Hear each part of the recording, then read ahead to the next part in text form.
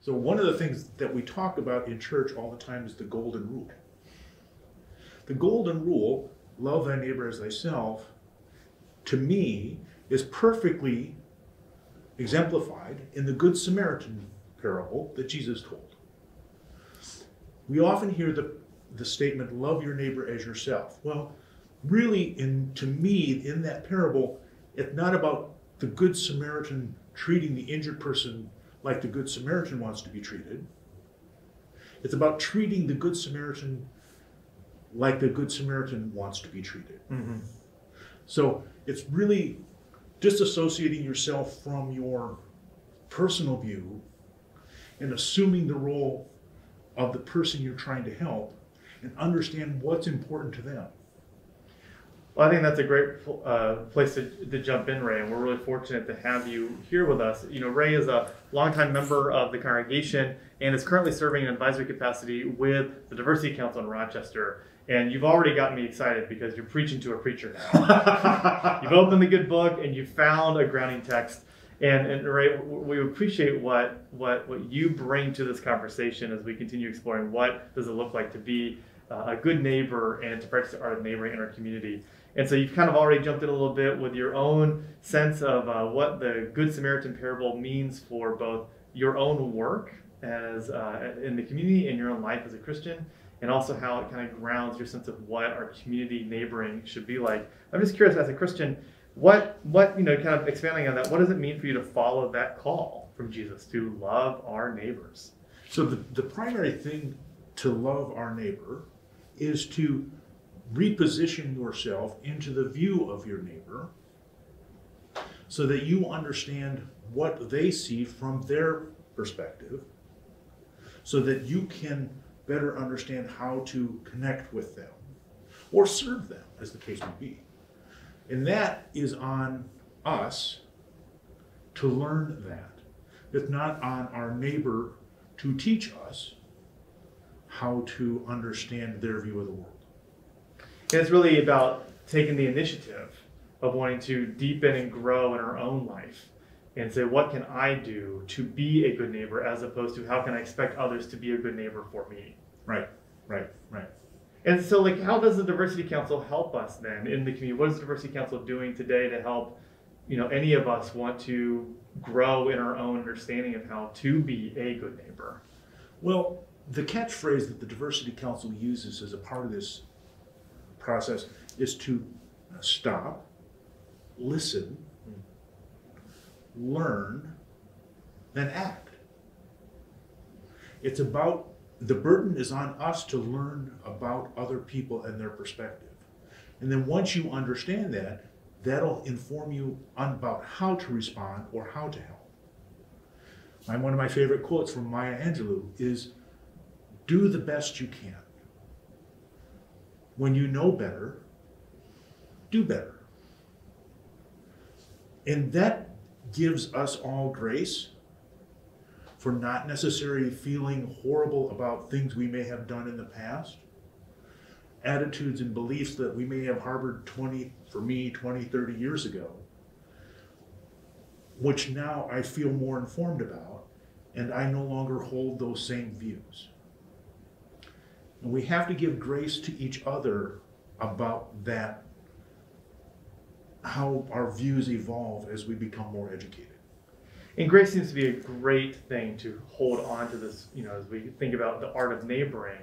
This is something that is a lifelong project that will continue to evolve and grow, not just as we learn new neighbors and existing neighbors and neighbors that we may be blind to, but also discovering some of our own gifts and graces that we may not fully realize are there, that have been untapped. So you said again that it's stop. Mm-hmm. Listen. Learn. Mm-hmm. Act. So in that, where do you think the challenges are today in our community here in Rochester that we need to, or some of the challenges that we need to overcome and work on together? All four of those?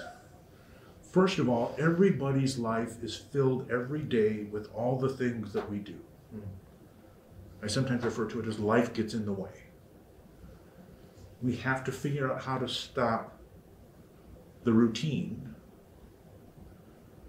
to listen and learn about the lived experiences of others so that we know how to act.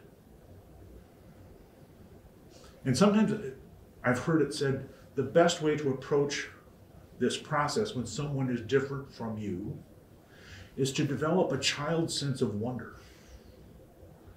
I wonder why that person behaves that way under these circumstances. I wonder why people thought it was correct on January 9th to storm the Capitol. I wonder why, when someone, a person of color is killed, there's a violent response to that. What is it in their lived experiences that leads them to conclude this is the way to respond to those circumstances? If we understand why, then we understand more about how to work with it. And so part of that is breaking down stereotypes or assumptions we might have around motivation or background or a life story, and then begin that work of listening and kind of building more bridges than allowing barriers, walls, or lack of curiosity or empathy to keep us separate or to not be in dialogue with each other. What would you imagine or name, Ray, as some of the building blocks for a strong and vibrant community? Among the building blocks that we have for a strong and vibrant community is to figure out, once again, how to do those things we just talked about, really. We want to connect with people on a personal level, break down our systems so that we step into another world and understand different people's perspectives. Mm-hmm. And then once we have that, include them in the conversation and include them in the decision process. A lot of people use the term, they say we hear this in the law all the time, about treating people equally. Mm-hmm. That's not quite far enough. What we really want to do is we want to treat people equitably. Yes. Right? We want to all be at the same starting point as a part of this conversation. So if we bring people support that gives them equity in the conversation or the process of building our community, then we can all be together on the same page. And sometimes that equity means that some folks have an opportunity to have more ability to share their story. And sometimes it means that equity is that some folks need to do more listening than having their stories be shared or to be the first to speak into something. And I think that's a really interesting and important point, especially thinking about the way that Jesus is a way maker and how frequently he would go into places that most other people wouldn't, and would have dinner or conversation with people who are considered outcast or unworthy, not valuable, or respected. But then at the same time, he would also elevate people, especially the marginalized, the abused, the ill, the forgotten, and elevate them to a place to really heighten their standing so that people might see them, recognize them, and listen to them in a new way. Right. So that's a good analogy on the equity part of how we bring people into the table and the conversation so that everybody's voice is heard. Yeah. I sometimes like to think of it as a choir. We want every part in the choir to be heard. In Rochester, we want every voice of every community, at least every community and most of the people, to be heard in making the great decisions that move our community forward.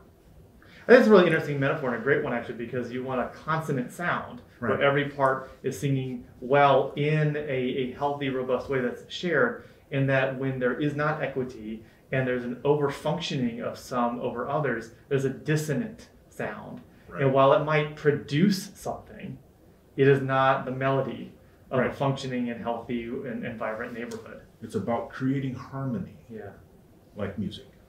And to be a good musician, I think you know this as a member of our choir, it involves not just knowing how to sing your part, but how to listen to all the parts around you and find your place in it. Right. Everybody has their opportunity to lead, but everybody also has their opportunity to support. Well, I wanted to also ask you, Ray, what do you want the Christ UMC community to know about opportunities to practice neighboring through the work of the Diversity Council? The Diversity Council, just like we always say here at church, what we want is everybody to give of your time, your talents, your gifts, and your treasures, right? In many different ways. This isn't just about the Diversity Council. Mm-hmm. But as a part of the Diversity Council is about helping people connect. If you are a part of a community that is not particularly well heard in Rochester, we want to help you find a place to have your voice heard. If you're an individual who's looking to learn, the Diversity Council has many different programs that are used in schools, in businesses, and just for people in the community. So for example, one of my favorites for the folks, just someone who's not bringing it into a corporation, for example, we have a program called Allies and Advocates, in which we help people understand when they walk into an uncomfortable circumstance that they don't know how to participate in, so that someone's being bullied, someone's being discriminated against, things like that. This is a common school kind of concept as well. Mm-hmm. How do you safely partner with someone to make sure that the pressure goes off and that communities are heard, so that that person who's being bullied feels there's someone with them? You're being a good neighbor. And that's really vital, especially when we can be a bystander who intervenes in a situation that does not need to escalate further, but is in a very uncomfortable and unjust situation. And I think that's really wonderful how the Diversity Council invites us to either be a part of amplifying voices, also learning and practicing new skills, and engaging in a wider number of our neighbors than we might naturally be able to do in our own rhythms of work and school and church and other commitments we have. So I really appreciate not just that work, but the way that you are really inviting us to keep imagining what new skill might I learn, what new story might I value and gather. So it's one of the things that people often want to do is they want to go, once they get energized about this topic, they want to go meet someone and get their story. Yeah. You have to be careful about that. Absolutely. It's not their job to educate you. Yes. It's your job to educate you. Yeah. And if that person had to tell their story 1,000 different times to 1,000 different people, that takes a lot from them. Yeah. You have to wait until that conversation's that you're close enough to the person that you're really able to have that conversation in a give and take way. Because strangers cannot be intimate easily, but neighbors can in building a relationship. The one exception that I would point out that we use at the Diversity Council is we have developed what's called a human library. That periodically events are conducted at the Rochester Public Library where you can literally check out a human book.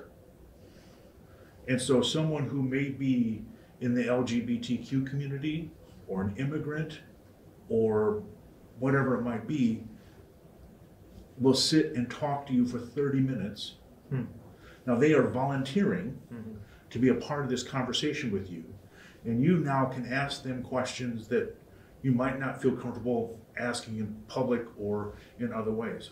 And just hear more about their life story and what makes that person who they are. Well, that's a really wonderful resource and a tremendous gift that those individuals are offering to our community. And I think that people can learn more at diversitycouncil.org. And I'm sure that anyone at the church can come and talk to you any Sunday. Yes, they're most Sundays. So. Absolutely. Well, Ray, thank you so much for being a part of this conversation. And thank you for tuning in and learning more about how we can continue being good neighbors in the community. Thank you, Ray. Thank you very much.